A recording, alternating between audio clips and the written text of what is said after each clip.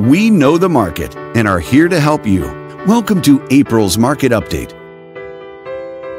Let's take a look at residential real estate activity in your area during the month of March. The number of active listings was down 76% from 1 year earlier and up 16% from the previous month. This recent increase reflected a larger selection of homes for buyers to choose from. As you can see, the median listing price for the month was over $4 million. Compared to last year, the average number of days units spent on the market before being sold was down 59%. This lower number of days may signal a positive trend in the local inventory turnover rate.